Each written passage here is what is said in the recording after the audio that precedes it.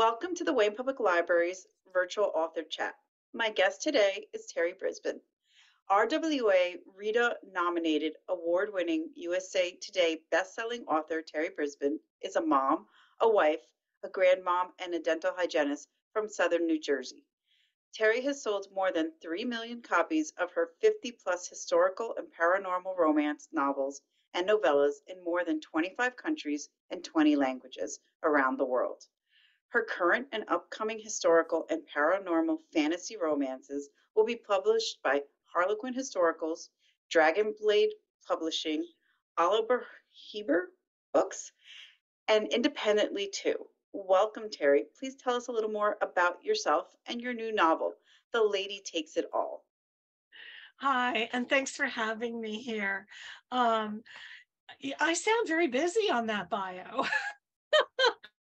Right now, I've been concentrating mostly on writing, but I did start, as you mentioned, The Lady Takes It All is my newest book, and it is the first book in a series I'm writing for Dragonblade Press. They are a publisher of historical romances, and they do historical mysteries, just historicals, some paranormal or time travel historicals, but everything is historical. And this series actually is a really big change for me, and I think we may have talked a little bit about it last time because I think I may have been working on this first book.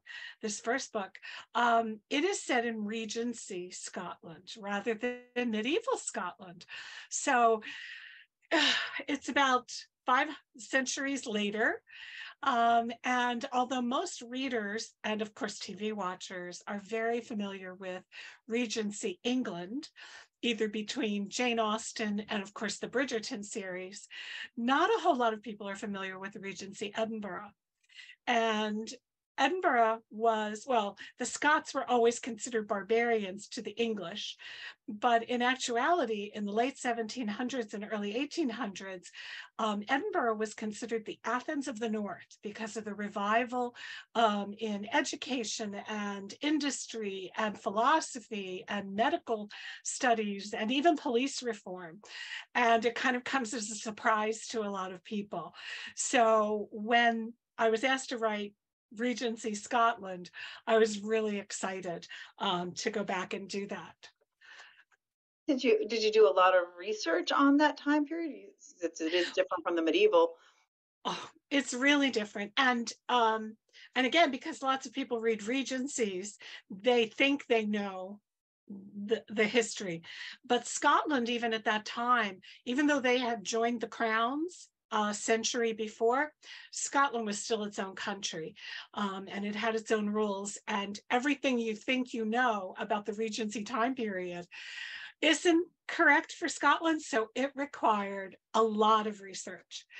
Now, I was lucky because about 15 years ago, I did write 3 Regencies historicals for Harlequin. And one of them was set in Regency Edinburgh. So I had kind of a good start to the research. But then, of course, as the characters kind of came into play, I was researching more facets of Edinburgh at the time. Every little kind of trope thing that you use in a Regency set in England, the runaway bride, the, marriage of convenience, they're forced to marry. It doesn't work in Scotland because Scotland is where they all ran. So in Scotland, for example, all you had to do was say you were married to each other in front of witnesses and you were married. And so it was a whole different scenario. So it required a lot of research, which really didn't break my heart at all. And I have acquired a bigger library now, but the best part about researching is I happen to be planning my trip to Scotland before I wrote these books. And of course, it was postponed. But I did get to Scotland in September just last year. So I had written most of the first book, but I was still working on it. And so I had a chance to visit the streets, and most of Regency Edinburgh still exists. It's, it's still, you can go into buildings that are still retain their design, their history. And so you can walk the streets where your characters would have walked, and it feels like you're there. So that kind of in-person research was great too. Can't do that with medieval quite as much, except Mhm. for a few castles. No, I mean, I read a lot of Regency romances over the years, and is it Gretna Green? Is that the place Yes. that everybody would run off to to get? Well, Gretna Green was the first village over the border on the Great North Road, but that's out to the west. There were several versions of that that would have been a straight run from York. And but it didn't matter if it was a big village or not. As soon as you crossed the border, if you spoke your intention in front of witnesses, you were married. And there was actually a way to like, they use the word regular, to have a regular, you could file a report with the local sheriff, the shire's sheriff, and it would become all the paperwork was done. But Gretna Green, they did it for you. So that's why it's known. The famous one. Um, Yes. and is there something you want to tell us about The Lady Takes It All that isn't in the blurb?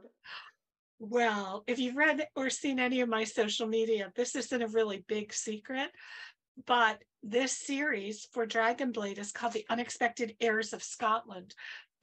Excuse me. And I decided that it needed to be about my celebrity crushes. Okay. So I chose people, men I adore or adored, and I decided to base my heroes on those celebrity crushes. So this first book, when I was starting with the ideas and kicking around some things, um, I saw a story about a minor diplomat from Scotland in the late 1700s, a young man who was actually the first from Europe to visit and find and discover a buried Roman city in the Algerian desert. And he excavated some of it, they charted it, they drew it, and he was acclaimed as the discoverer of this city. And so when I started playing with that idea of how to use it, my celebrity crush kind of came into play, and that is Josh Gates from Expedition Unknown and various shows on the Discovery Channel. And so Joshua Robertson is a thinly disguised Josh Gates. So I had a lot of fun with that. I enjoy his personality. I've seen him in person. He does some shows where he talks, and he just has this really love of history, but he's very fun and funny and self-deprecating. And so I thought this is the perfect guy for this story. So the next book is my crush was, are you a General Hospital gal? Back in the day. Okay.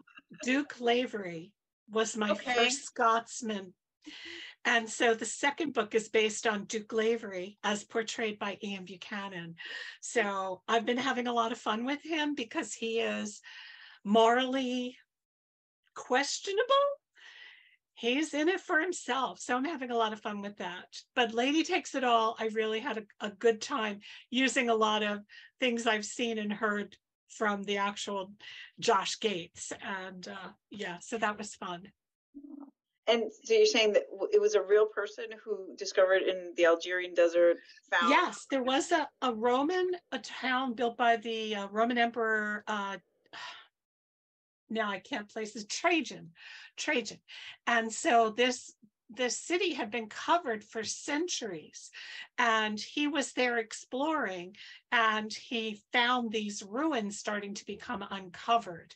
And so I kind of used that. The actual explorer went on to trace the Nile to its source, and he wrote a very long description of it, published books, and people thought that he was making it up. So he was actually discredited in history until someone traced the route that he took and found everything exactly as he described it. However, that wasn't until after he died. So he never really got his reputation back. And I kind of used that kind of play on reputation in this story. So And you mentioned inspiration. Now, how do you choose like character names? Um, Well, I shamelessly used Joshua as the first. I was going to do a play on his name and hyphenate it, but I just used Joshua for the first name. And then I had to come up with he and the thing that saves my character, because there are questions raised about his journeys and his exploits, is that he inherits a title. And in that time period, if you had a title, if you were noble, you avoided a lot of the lesser crimes. You could not be charged with certain things. You could not be put in jail. And so a title really covered a lot of sins. And so when I started looking, I look at the list. I have a book on Scottish peerage, which is all the noble levels and names and properties. And it turns out in Scotland, it does not work the same way either as it does in England. So nothing works the same. So I basically looked for an area that I wanted to set the story and kind of made up a name and made up a title and went with that. but it still works that the daughter would not have inherited. So like Correct. so it Well, would still be male. in this case he inherits from a distant cousin, so there are no other male relatives or anybody else to inherit. And again, Scottish inheritance did not preclude a woman from inheriting. Depended on how it was all written down, but yeah, lots of things that you think you don't work that way in Scotland. So my question of like, what did you learn in crafting this book? But it's obviously you learned a lot of the differences between Scotland Yes, and England. yes. And I worked with an editor who has, I think, her PhD in English history, 19th century English history, which is Regency. Um, but her exposure to Scottish history was not as strong. And so we had a lot of back and forth about it works that way in England, but that's not how they do it in Scotland. I kind of have that banner written, you know, because it didn't. I mean, marriage laws were different, property laws were different, titles.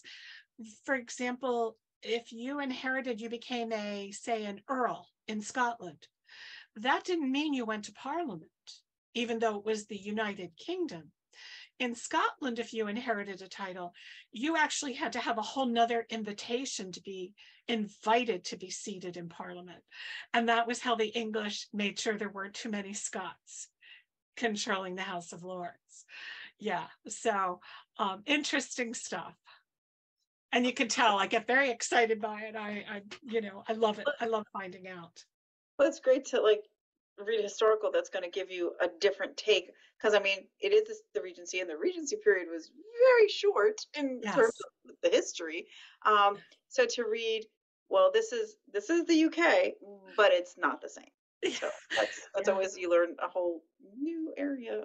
Well, as you're Yeah. saying, even your editor was learning a whole new Yeah. stuff. And I have to keep all my source material because even the universities didn't work the same way. And my third hero is a university professor, and we've already had some back and forth because it's not the way they did it in Cambridge or Oxford. And I have to keep saying, no, it's not. So interesting. I think it's interesting. Um, so some of my questions were about writing. I don't know if you wanted to go into like do you have a writing routine? Um, like do you wake up bed early or do you go to bed late and write, what's the best formula for you for being creative and getting your ideas down on the page? A deadline makes me creative. um my writing style, not my writing style, my writing process has really changed over the last, say, 4 or 5 years. And I used to be reliably a procrastinator, and I could write, it would take me about 4 to 6 months to write the first half of the book, and it would take me the last 2 to 3 weeks of deadline to write the second half. But then life changed, things changed, and I finally find myself kind of getting back to almost that process. I had a few books that were really painfully slow, page by page, and it had me doubting myself.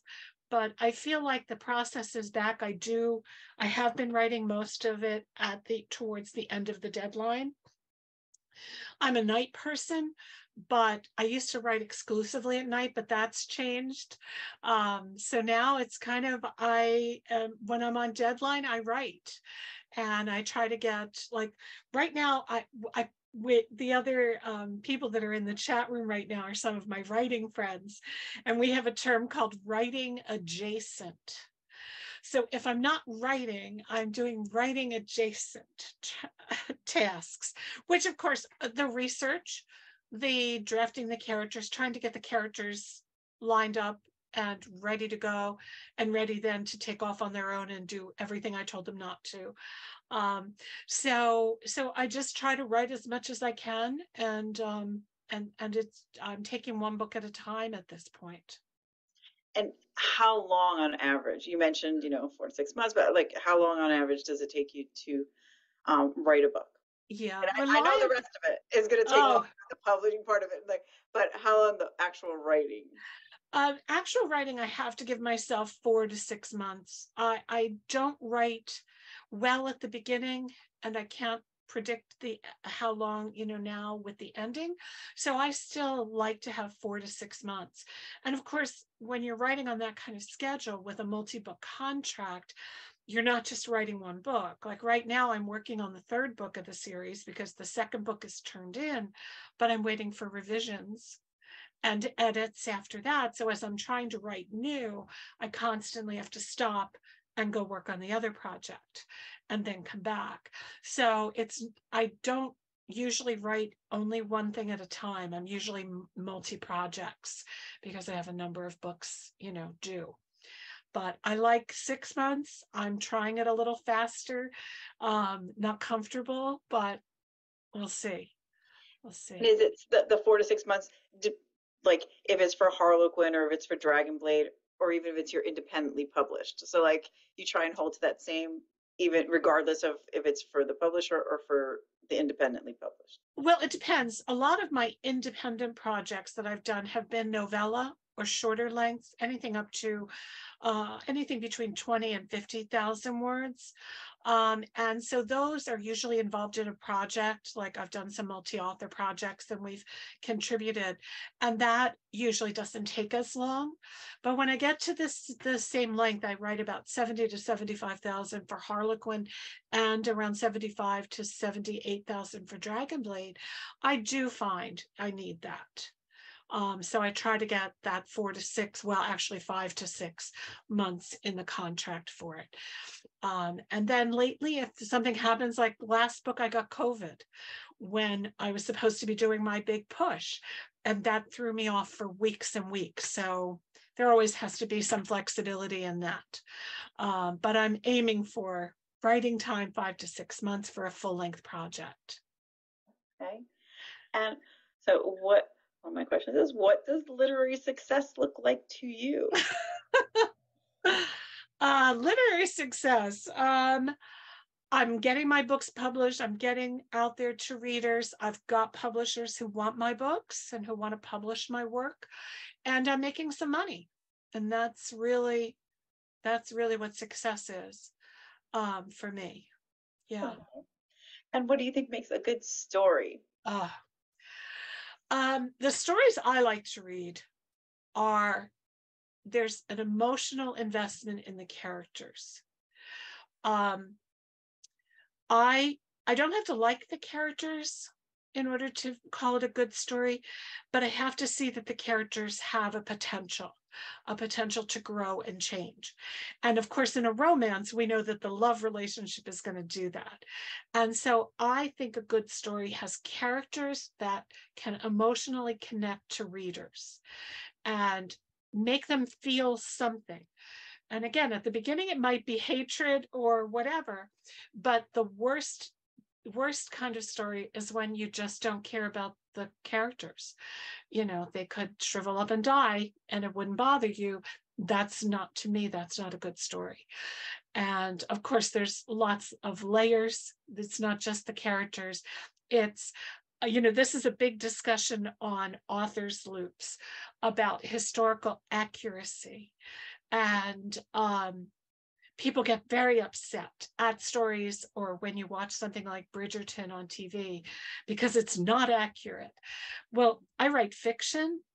So my feeling is I can do anything I want as long as I respect the reader and respect the story I'm trying to tell. And so I think a good story makes it feel authentic to you. Doesn't have to be accurate. Most readers don't care when when a battle takes place or when something happened. They care about the feeling of the story. And so that to me is a good story, that the reader feels an authentic mood or time and place and connects to the characters. Absolutely. It's taken me a lot of time because I would never not finish a book. Never. When I hate to say just a reader, before I started writing to be published, I would never not finish a book. And I didn't care if I didn't like it. I didn't care if it was boring. I didn't care. I read the whole thing. I don't do that anymore because I don't have time. And if a story is boring me or if I'm not connecting and I don't care, the book is gone. And that happened last week and it surprised me. But it's like, no, I don't have time to not care about this. So that's what I really strive for in my writing is I want you to care about them. even my morally questionable hero that's coming up, you're going to either like him or hate him, but you're going to want to know what happens. And that's, I think, the critical part. That is very important. Yeah. I read, as I mentioned to you earlier, I read, for 2 book discussion groups. And if you're just like, oh my goodness, I do not care what happens to these people. I mean, although that lends itself to really good discussions. We have very good discussions if we don't like the book. But half the time, if you got half and half, you're going to get a very interesting perspective, and you might be swayed to reconsider your opinion about them. And I've also found there are some books I've read, and this has been over the last few years. With being on lockdown, I really didn't do well with the anxiety of it. And I found reading was not my comfort anymore. And so there were books that I felt like, I don't like this book. I just am not getting into this book. And I put them aside. And I have found that reading some books at a different time in life, or depending on the circumstances around you, I do find that if I give some books a second chance, I have a much different reaction to them. So I am willing to do that if there was something that caught me on the story. Yes, that actually is a really hot topic we've had in our discussion. It's reading books at different times in your life. And and I agree with you with the COVID during lockdown. Reading was not, and I still did virtual book groups, and it was not easy. And I think we were all in a consensus of this is not, like, we don't feel the same about reading, and but luckily, and that surprised me because reading is my comfort. I mean, no matter what I'm doing in life, whenever I have a book, well, I would have a paperback, but now I've got a Kindle, but I've got a book in my car. I used to have one, I called it, it was the practice book because I had 3 boys in different sports programs and driving all over and sitting. I always had a book or 2 stuffed in the pockets of the car because I just never knew. And so it surprised me when I couldn't read. And that was really shocking. So I'm glad I am back to reading. Yes. I think a lot of folks were in that position and now have gotten past it, luckily, thankfully. Yeah. Do you ever read? Oh, we have a comment. I was opposite during COVID and read more than usual because I couldn't write and needed diversion. There you go. Yeah, and that's pretty much what I've seen. People were either very depressed or very anxious, and everybody dealt with it like almost the opposite of, the introverts that didn't want to be out had a great time. being able to stay in and not and avoid things, where the extroverts were, feeling the strain of the lockdown. So yeah. Absolutely. One of the questions was, do you read your book reviews and how do you deal with good ones, bad ones? Well, I'm sure I never get a bad review. I'm positive. I do read them. I do. I think it's interesting how many readers get what you're trying to do and other readers don't. And so I'm always curious to see whether, if I've tried something with a character or tried a different story, how it goes over. It's good ones and bad ones are never easy to read. They're just not. But I have learned that the point is, it's a reader's opinion. They're entitled to it, and never engage. Never engage. Even if they have something factually incorrect, you can engage. There are certain communities of reviewers that are absolutely horrific if you engage. And so never going to do that. The only time I've ever actually tried to correct something when something was actually wrong, it was a big thing about the character. The review was on a blog, and I contacted the blog owner and just said, this is incorrect. And she put a little disclaimer in, and that was fine. But it was like, if it's your opinion, you're entitled to it. I did laugh. I still remember one. I did a time travel story to Elizabethan England. So it was called The Queen's Man. And it turns out that the hero is the rightful King of England. He was Henry and Anne's son, who did survive.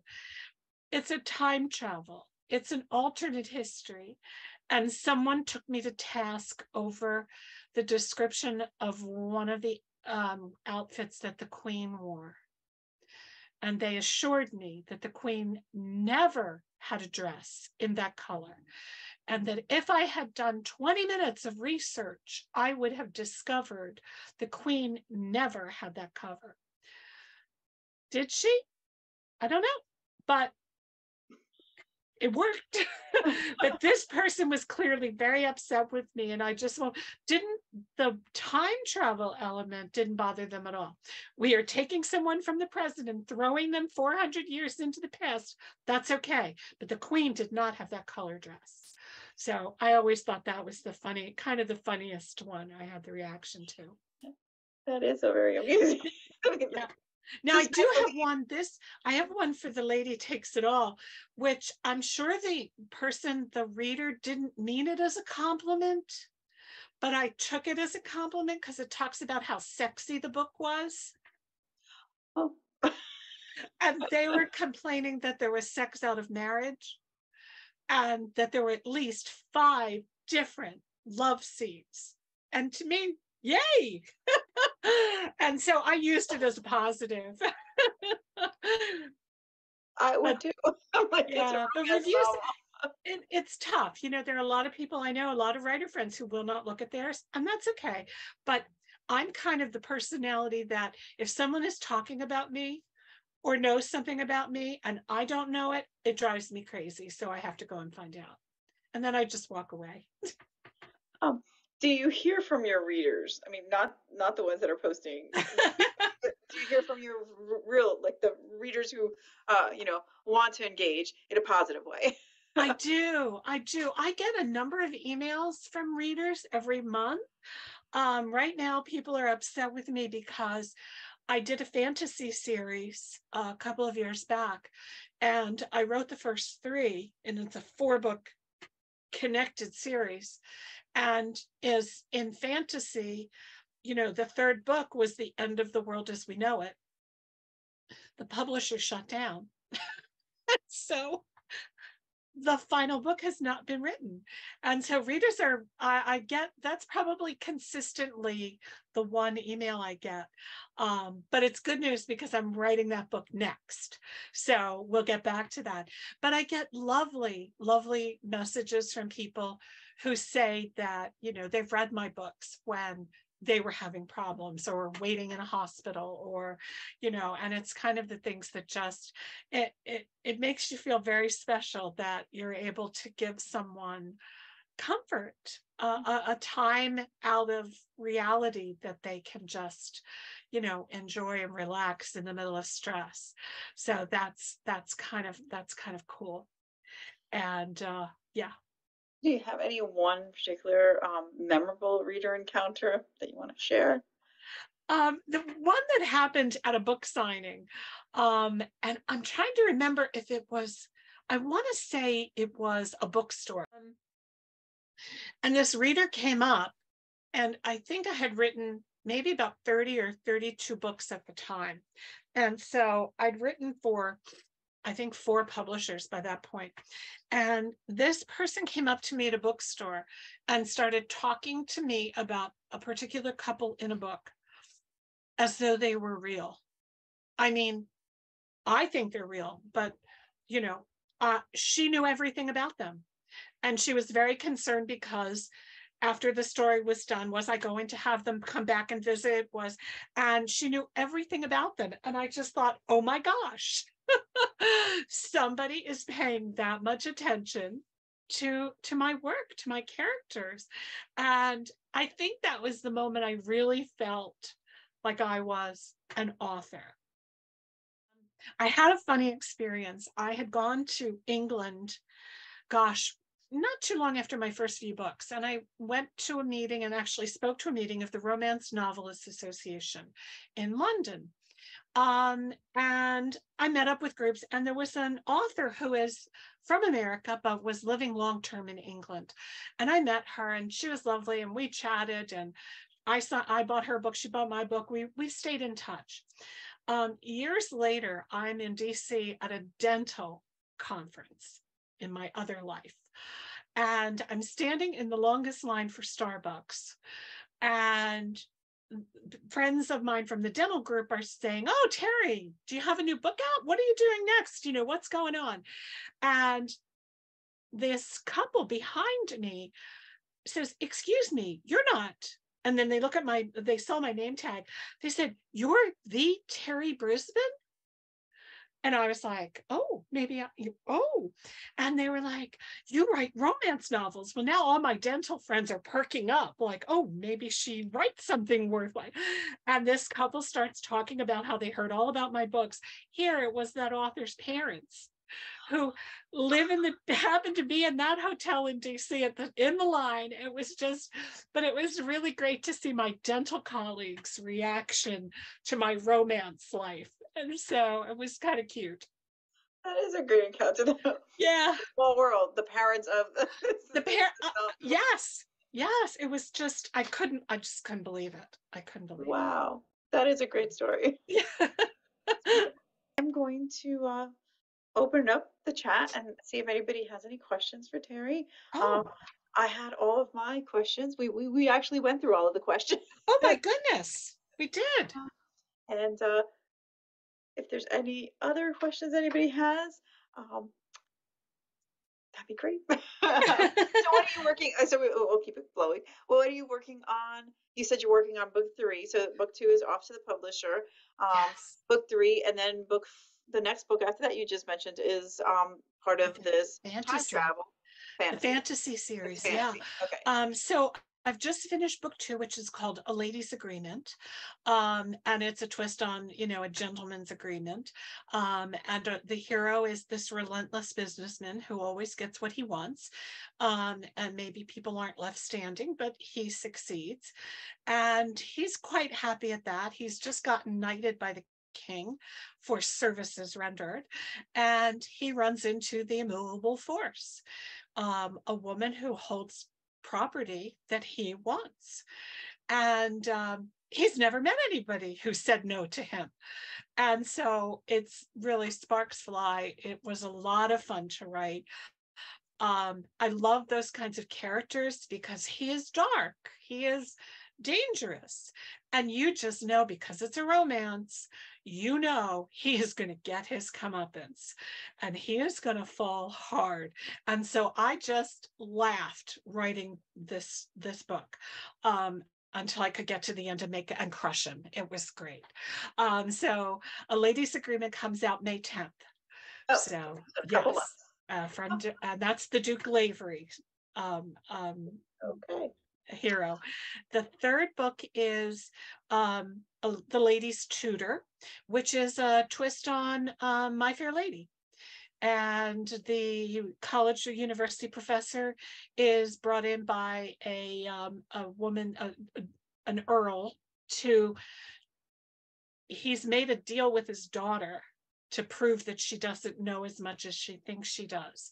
And a marriage is at stake. He wants her to marry this really ridiculous man. And she's held him off. And now this challenge has happened. And the university professor is supposed to prove how witless she is. And of course, as it turns out, she's just wonderful. But then he gets a title, he inherits, and it turns out that she's the one that has to teach him because he's not been in society and he doesn't know the correct behaviors. And so she has to teach him. So that's the third book. And then after that, I'll be writing the fourth and final book of the Warriors of the Stone Circles, which is a really fantasy series. I've just learned a term. It's called romantasy. Apparently, that's the hashtag romantasy, very popular right now. But this is a series based on ancient Celtic mythology. The first book was Rising Fire, Raging Sea, Blazing Earth, and the fourth book is Searing Moon. And each of the characters, the heroes and heroines, are descendants of ancient Celtic gods and have their power to save humanity. But as I mentioned, by book three, at the end of book three, it's the end of the world as we know it, unless they can come back and defeat evil. And so book four will be that final conflict. And dragons are involved. I'm so excited about dragons being involved. So that should be out next, about a year from now, in March, I believe March or April of 24, it's scheduled for release. So a busy writing time. Absolutely. Well, we did get a few questions. So Oh, good. do you have a favorite book you've written, or is it the one you are writing or waiting to write? So which is Oh, I have a couple of favorites for different reasons, and they're usually the ones that made me cry the most when I wrote them. Taming the Highlander was the first one. That's the first book in my McClary series of Harlequin. His Enemy's Daughter. I still sob when I read the end of it. That was a medieval England based on the Norman invasion. And it's really a Beauty and the Beast story. And he's the beast. And I loved it. And the newest one, or the most recent, I would say, was the Highlander's Runaway Bride. And that just tore my heart apart as I wrote it. There's a picture floating around the internet on my Facebook page. I was crying so much as I read it or wrote it that I had stuffed tissues all down my pajama top and under my glasses to try to catch the tear. I was just sobbing as I wrote the black moment and then the climax of that book. So it remains wow. kind of my favorite. Yeah. Okay. Now, oh, go Yeah. ahead. No, I was going to read the next one is Sure. um when you read, do you only read historical novels? I would say that 95% of my reading for pleasure are historical romances. The other 5 are a mix of contemporary and paranormal and whatever. Of course, I do a lot of reading for nonfiction, for research. But yeah, I really like the bigger escape of a historical romance. When I read contemporary, it could happen, like it could be, and it's not far enough removed for me to give me the real enjoyment. And honestly, I pretty much only read contemporary romances by friends, Okay. because I don't want to waste my reading time. Um, so I'd say 95% are historicals. Do you have any favorite authors? I am just head over heels for Minerva Spencer. She writes under 3 different names. Her first books out with Kensington were Barbarous, Dangerous, and Scandalous. I'm telling you, old school, historical, lush writing, wonderful characters. I just love them. Then I found out that she also writes as under a different pen name. She was writing, it's called Victorian Decadence. This is steam the wallpaper off the walls, historical, erotic romance. It's, well, it's just, you just have to have a cold drink and a fan because it's the steamiest, and they're romances. And then I guess under the same name, she writes historicals that are very sexy. So she has different pen names for different ones, and I just love her work. And another is Kerrigan Byrne, her historicals, her Highlanders. Talk about writing dark heroes. Her, and of course, I've just forgotten the name of her. The Victorian, not rebels. I'll have to, but anyway, Kerrigan Byrne. What she does with a Highlander. Yes. And those are probably the 2 newer. My classics are, Madeline Hunter. I read anything. I was, yeah, I just historical people. Okay. And do you have a favorite character that you've written? I do. His name is Rorik Erringisselsson. He appeared in Taming the Highlander. He was completely unexpected. I did not plan him.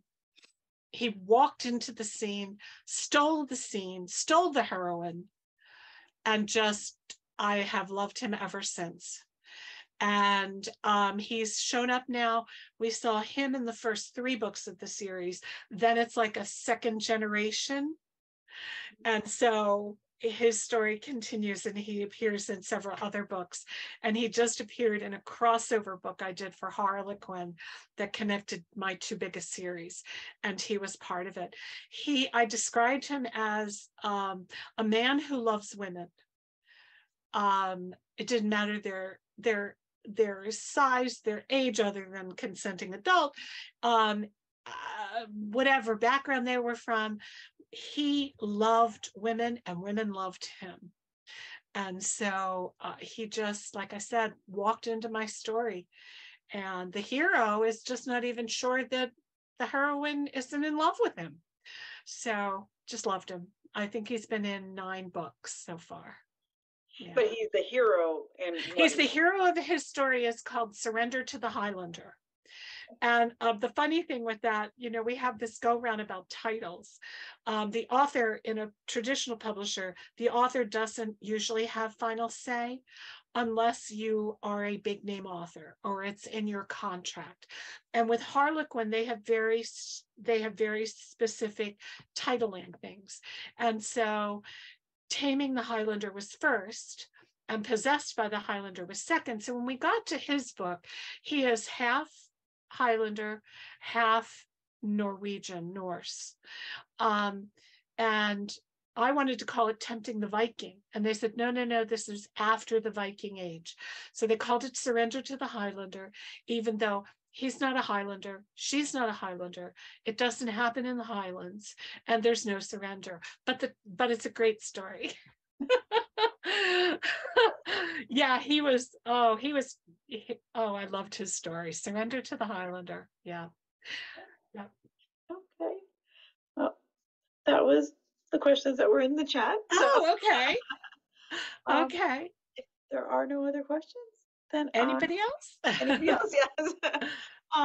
Then I am going to say thank you so much, Terri. This was really fun. Yeah, good to see you. Stuff about Scotland and during the Regency period. Great to like that's always fun to learn a little bit more of history. And I wish the best of luck with your forthcoming release in May, the next one in this series, and with the next couple of books that you mentioned. Also, um, thank you again for joining us. Thank you everybody who came on and joined us Yeah. for the chat. And we'll see you soon. Yes, thank you and the Wayne Library for doing these author events. It's really great to get out there to the public.